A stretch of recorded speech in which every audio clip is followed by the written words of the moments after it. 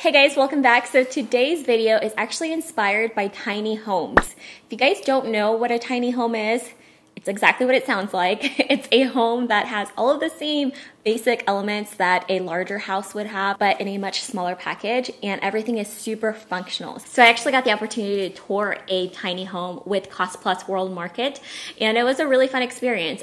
They actually decorated the entire place, so huge thank you to them for that opportunity and also for sponsoring this video. I'm sure most of you guys are, but if you're not familiar with World Market, they are a specialty retailer that sells everything from floor to ceiling, including carpets, lighting, furniture, kitchen stuff. I bought a lot of my kitchen stuff from there. I absolutely just love going in there and browsing the store. And they offer all this at really budget-friendly prices. So it was really cool to see them decorate this tiny home with a lot of the newer collections that they have out right now. Everything was just so functional there. Everything had a place, had a purpose, that it got me thinking, how can we translate all of that into our own homes and making our own homes a little bit more functional and opening up those smaller spaces.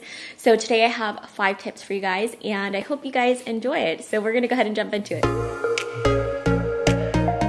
My tip number 1 is to maximize wall space, and this includes wall space and also behind the doors. That's something that I saw that the tiny home did really well, especially in the kitchen area. They had these floating shelves that they used to set out their dishes and also cups because there wasn't a lot of storage as far as like cabinets and drawers went.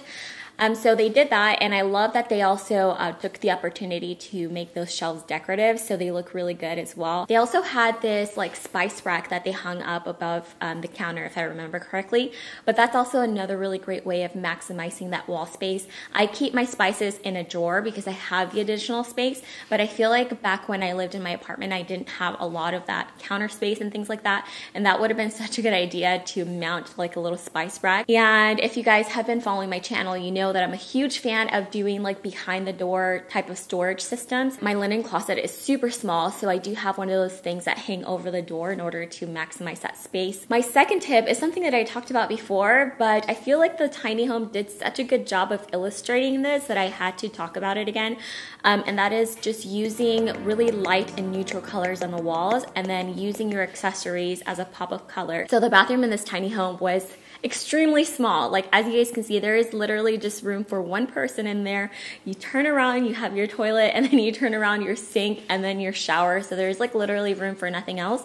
But somehow it didn't feel that small when you walked in there because they did such a good job of just keeping all of the basic colors white. It was bright, it felt airy, and then they used a really bold kind of like lime green color to accent everything. And then on top of that, the shower curtain was also really bold and it had this beautiful print on it. The entire house kind of had the same theme where the walls were very neutral and plain, and then they just used accessories to kind of spice everything up. And like I've told you guys before, this is where you can truly bring in your personal preference, your personality into a room. If you have a smaller space, it is so important to make every single piece of furniture count. So the more purposes they can serve, the better. I love the idea of using an ottoman not just to like put your feet up, but also to use it as a little side table whenever you need it. So you could put like a little tray just to make things a little bit sturdier, and then put your drinks or snacks on top. And this is just a really good way of maximizing space and having multi-purpose furniture. I also love the way that they use the bar cart in the tiny home.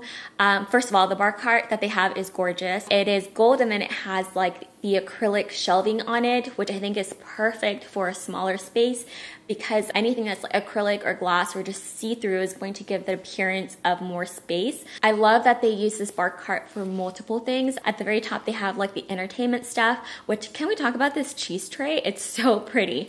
And then they also have like additional serving dishes and drinking cups. And at the very bottom, they actually used it to hold fruit, which I think is an awesome idea for bar carts. Futons are also a really good multi-purpose type of furniture. They serve as a sofa in the daytime, and then at night you can turn it into a bed. My fourth tip is to use your everyday items and have them double as decor. I did this in my laundry room as well. If you guys haven't watched my laundry organization video, I took a lot of things like laundry detergent out of their containers and I put them in prettier canisters. That way they were functional, but they also look pretty. Some of the things that I saw that they did in the tiny home, which I really liked and I'm probably gonna do in my home, is They had their little sponge out on a little decorative dish.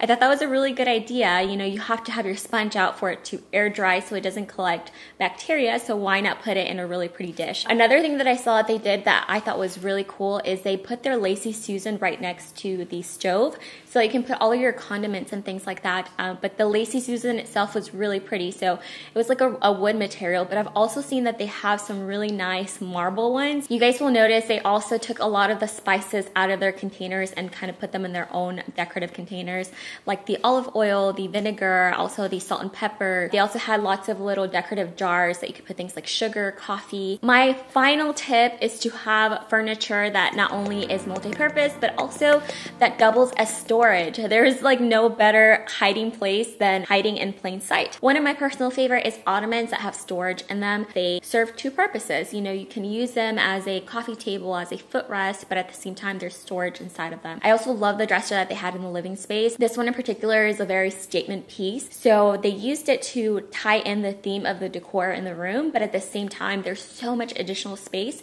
So this is where you could put anything from like cleaning supplies to additional clothes to scarves that you don't wear all the time, toy storage if you have little ones. You guys know I love my baskets, so I do have a lot of baskets throughout the house that are all kind of different textures and also just different styles depending on what room I'm putting them in. But this is a great way of having storage in plain sight, but being contained at the same time. So that is it for this video. I hope you guys got some design, decorating inspiration from it. If you guys want to check out World Market, definitely make sure to visit them locally, or you guys can also visit them online. I will make sure to leave the link down below. And again, thank you guys so much for watching. If you are new, I hope you subscribe. I upload videos every single week, and I will talk to you guys next time. Bye.